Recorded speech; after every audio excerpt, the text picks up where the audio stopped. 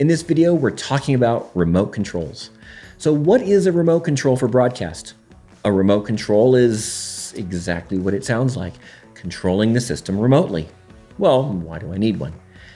Because the FCC requires broadcast licensees to be able to monitor the equipment for proper operation and be able to make changes should something go out of tolerance, and in most cases, the response time is 3 hours. For other cases, it's 3 minutes. So, back in the day, radio transmitters were unstable and required constant attention and adjustments to remain legal. Sometimes their frequency would drift, and an engineer had to make adjustments to get it back on frequency. Or maybe the power levels would fluctuate, and an adjustment was needed for that. Well, this lasted for the most of the 20th century. So, on a lonely mountaintop, or in the middle of a massive field would be a solitary engineer who would be there to monitor the station's transmitter and make adjustments when needed, keep a log of the parameters, and note what adjustments needed to be made to keep the equipment correct. As equipment became more stable and technology improved to allow for better operation, and as budgets grew tighter, the need for those manual adjustments and those operators became harder to justify. Early remote controls relied on dedicated phone lines with tones and voltages, and only one parameter would be able to be observed at a time. I came into the industry when dial-up remote controls were the popular way. You'd call the transmitter phone, the remote control would pick up, you'd enter in the access code, and then enter in specific codes to have the system speak the values to you, and it was very robotic voice. Hello, this is the KLMN transmitter site. Enter access code. The system we were using would allow you to specify what unit of measurement, and it kind of had a basic vocabulary that you could program it to say whatever you wanted. For example, if you entered 601 on your phone, it would read back to you main transmitter power, forward power 100%. Those dial-up systems are still in use today, and I know of one broadcaster that almost exclusively has them for their national network.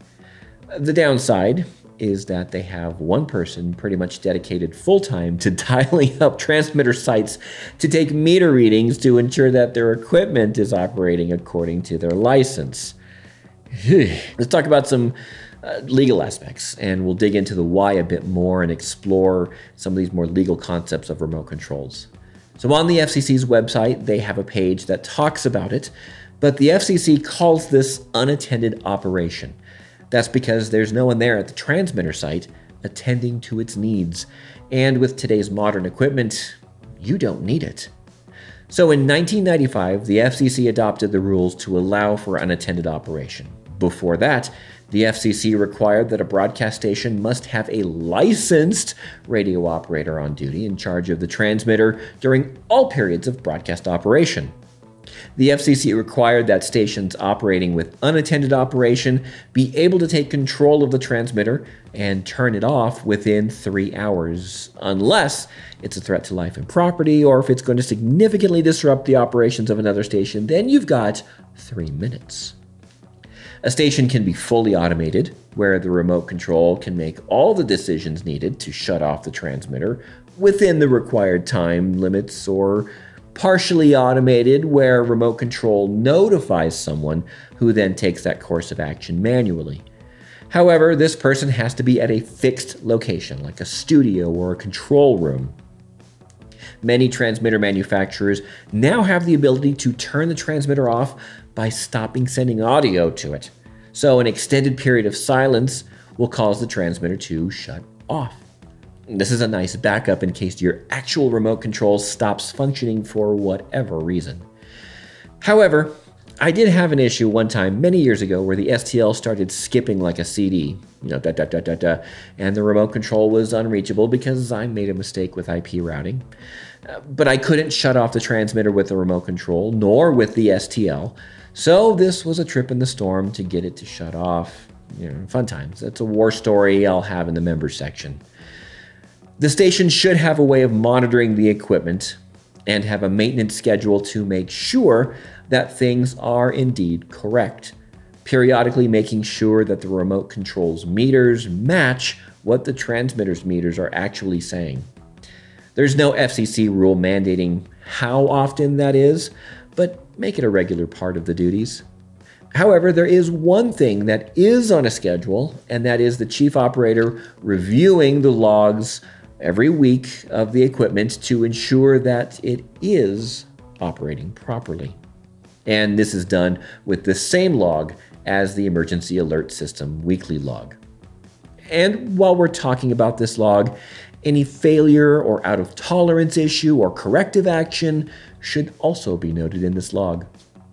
It's not as crazy as it sounds. The important part is keeping a log, making sure it's reviewed every week. Okay, one more thing that's on an FCC mandated schedule is for directional AM stations. You have to also log some other items every 3 hours. But we're not talking about station logs in this video. Oh, and if you have tower lights, you have to make sure that they're on at least once every 24 hours. So anyways, again, station logs are not part of this video. So what do you hook up to the remote control? Enough legal talk. What is it that we hook up to the remote control? Well, for sure, the transmitter. For FM stations, you for sure want to know your forward power, reflected power, and a status of a fault indication. Beyond that, everything else will be really helpful information for troubleshooting and preparation for going to the site. If you monitor the voltages of different parts of the transmitter or the airflow, you'll get a better idea of what the problem is before you get there. For sure, hook up the increased power, lower power transmitter on and off for the controls. If you're wanting to monitor the STL, that could also give you some idea of troubleshooting. Some STLs will give you an alarm indication based on silence or a circuit failure. If you have multiple audio paths to your site, you can add control for selecting which input on your transmitter or audio processor in case one fails or you need to take it down for maintenance. Monitoring your electrical power situation is also very, very helpful. Knowing when the utility power goes off and when your UPS is running on batteries is incredibly helpful. And while you're at it, if you have a backup generator, knowing when that is running as well, this will also help give you an idea of when maintenance on that is needed because of runtime. It will also let you know that your generator is doing regular exercise. Many sites have issues with copper thieves, so having a door sensor attached to the remote control might be very helpful. So what's new? What's the new hotness for remote control? Well, most new equipment these days will have some sort of web interface that allows you to see the status of and control the device. If you would plug it into your network, assign it an IP address or allow DHCP to assign one, and then point your web browser to it, voila, there you go. The new technology that's now hitting broadcast is SNMP, Simple Network Management Protocol. If you're in IT, you're going to roll your eyes and say, oh, that's so old school. But broadcast is a little behind the times. But many newer equipment manufacturers are putting SNMP into their units to allow telemetry and control to happen over an IP connection. This can save you a lot of time by not having to wire up the traditional meter and status wiring. You would just be setting up your monitoring software to read the specific parts of the SNMP data. Some of the newer remote control systems can also bring in SNMP data and integrate that with your traditional analog and status telemetry and controls. So that is kind of the quick and basics of remote controls. Thank you for watching. Thank you for being a part of this channel.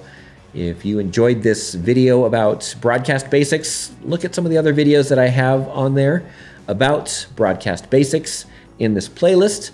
And until next time, stay safe, stay healthy, and keep learning.